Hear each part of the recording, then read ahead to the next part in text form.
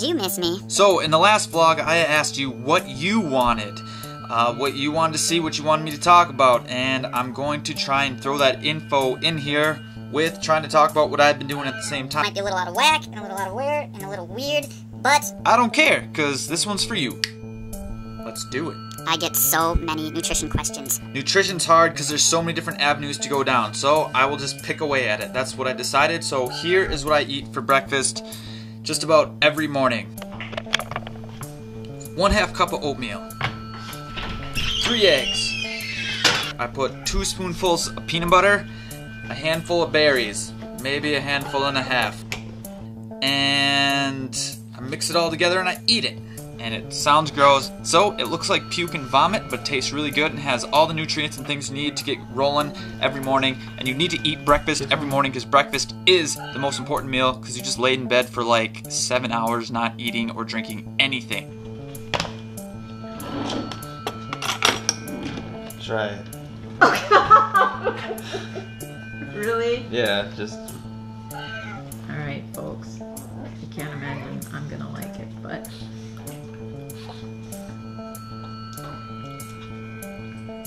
Tastes kind of like a granola bar. Exactly. It's not bad. Oh my god. It looks gross. Tastes great. The day before I lost my GoPro, I had a vault sesh with Steve and Caroline White. I felt absolutely terrible. Everything hurts, shoulders, back, I feel tired and unmotivated, and I got done with my warm-up, and I felt like I just did a workout. I'll talk more about this later. But their kids showed up. I asked Henry to film my practice for me, and this is the footage I got. Ha! Okay, I'm building a fort. It's me. Woohoo! Here we are. So, here's the fun part. Are you ready for go to a blast? Here it goes. Woo! I bet you're gonna love this.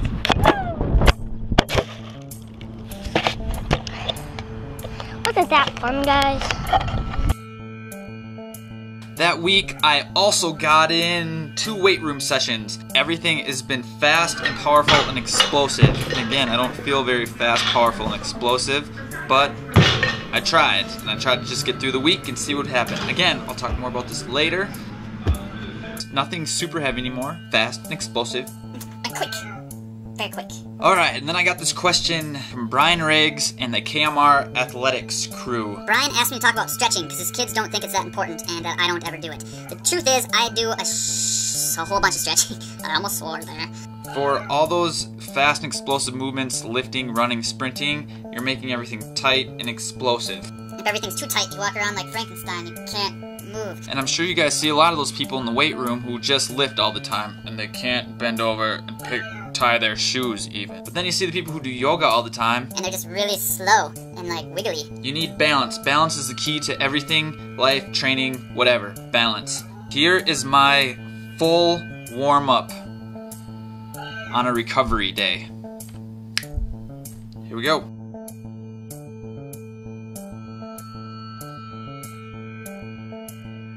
Another kid wanted me to talk about my recovery days and some of the circuits I do. So I'll just show you like one med ball circuit I do and my cool down.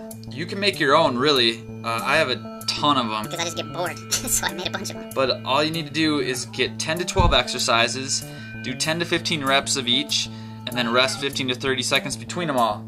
And it should last between 8 and 12 minutes.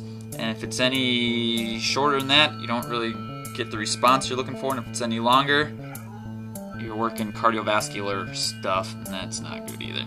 Because we're powerful athletes. Med ball. Here we go. Boom. Legs and hips feel like crap. So we're just gonna do the med ball circuit twice as a recovery, connective tissue work, and an hour stretch. See how that feels. All right, here we go.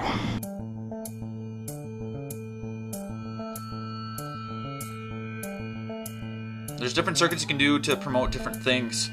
Like there's bodybuilding circuits, recovery circuits, med ball circuits, activation circuits, all sorts of stuff. Core circuits, just... The possibilities are endless. You just want to do a circuit that's going to create the adaptation that you want. If you're just doing a circuit, do a circuit, it doesn't make any sense. Why would you just do extra stuff if you don't know what it's doing or why? And like I said, it was my rest week last week. But I felt so crappy. Took Monday and Tuesday off and vaulted on Wednesday. And then the first 10 jumps felt awesome. Except the first 10 jumps that I did, I vaulted at Hastings High School. And I bottomed out because their pits, they got them my sophomore year. So not to age myself, but they're super old. And after that, I think, like, I was like, yeah, this is going great. Bleh. Everything just went to crap. Because my body hurts. I don't know why. It was an okay day. I mean, some of the things were working. Like I said, those first 10 jumps were really good. I was just working on, you know, hitting the takeoff, squeezing my hands as hard as I can, and keeping my hips back as long as I can. And it worked a couple times. So, again, I'm pumped it worked for feeling so crappy. I'm bad at feeling crappy.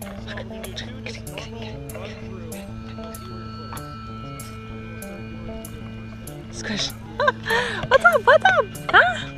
So I seem to always get to the point. I'm not sure if I'm overtraining, and I'm not sure if I'm undertraining. So what do I do? Like, I don't know what direction to go. I know if I'm overtraining, I need to take time off and rest and do some recovery type of things. And I know if I'm undertraining, I need to do more. And I always just assume I'm undertraining. I talked to Caroline. Why don't you just be like 99% of the American population and just do nothing for 2 days? Absolutely nothing. So my idea of nothing is to create Team Hoot stuff. We got a lot of shirts and merchandise made, and Jordan Scott is helping me out, and we're teaming up, and he created this pretty awesome Team Hoot website. There's just little more teasers of what could be happening soon. Coover asked me to go down to Earl Bell's and do a meet down there. I don't feel good at all. I don't think I can travel anymore. And I kind of told him like how I was feeling. Dude, most good coaches would like have you take 4 days completely off of nothing, because those aren't good symptoms. And so that's what I did. I took 2 more days off, and I will let you know how I feel tomorrow. So we'll see if it worked or not. I'm not sure yet. I'm optimistic though. So, Shawn, what meets do you have coming up? I would really like to know. Thursday, I have Vault in the Ville at Kentucky. We're jumping at an outdoor mall. Pretty sweet. So come check that out. So, like always, please subscribe, share, like, comment, and do all that other fun stuff that I always tell you to do. I do cool stuff on Instagram sometimes. Kinda, I don't know if you think it's cool, but sometimes I think it's cool. What else do I want to share with you? Boom. Goodbye. Yeah, like right now. Oh, Yeah, dude. oh, it's a I can bleep it out, man. Don't worry I'm about just it. gonna keep saying bad words every time you turn on. I'm just gonna go so you can't use anything. We went downstairs. We went to try and find our poles. We're like, where did the big poles come? The oversized bag? And it's like, Oh, we just asked where the poles come, and she goes, they're all gonna come through that hole right over there. they come from the hole